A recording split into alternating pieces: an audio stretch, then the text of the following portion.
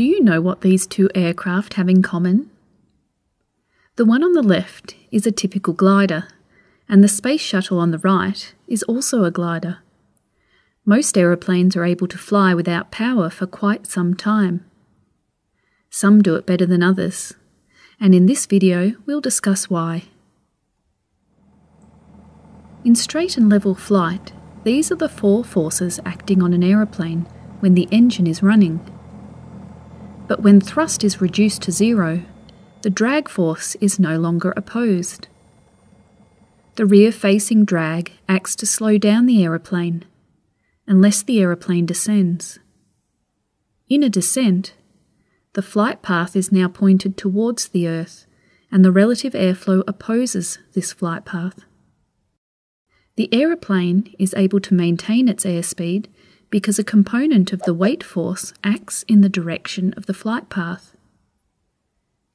When the forward weight component is strong enough to counteract drag, the airspeed remains constant. In a steady glide descent, lift and drag counteract the weight force. Lift is reduced as the opposing weight component is also reduced. When drag is increased, by extending flaps for example, the angle of descent becomes steeper and glide range becomes shorter. For the aeroplane to maintain its airspeed, the forward weight component must be greater. Lift is further reduced as the opposing weight component is also reduced. The shallowest angle of descent and best glide range is obtained when there is least drag for the lift required. Thus, the ratio of lift to drag is high. A typical training aeroplane's lift to drag ratio can be represented by a curve like this, and the ratio is 9:1. This means that in still air, this aeroplane will glide 9 miles of ground distance for every 1 mile of altitude lost. The highest lift-to-drag ratio happens at about 4 degrees angle of attack. If you compare the glider to the space shuttle, you can see that aerodynamically, the glider is a lot more streamlined and has much longer wingspan. We'll discuss these aerodynamic factors in another video.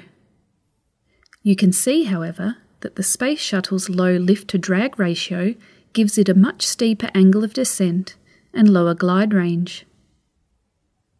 Luckily, the shuttle had a lot of altitude up its sleeve. The angle of attack and airspeed have a direct relationship. We know that the highest lift-to-drag ratio occurs at 4 degrees, but as pilots can't easily tell what the angle of attack is that they're gliding at, airspeed is used instead. This is called the best glide speed, and it gives the aeroplane best glide range. Should the glide speed increase, the angle of attack will decrease to less than the optimum. The lift-to-drag ratio will reduce, and consequently the glide range will be shorter. Should the glide speed decrease, the angle of attack will increase. The lift-to-drag ratio will also reduce, and consequently, the glide range will be even shorter. What do you think happens to the glide performance at higher aeroplane weight? You might be surprised. Please comment below.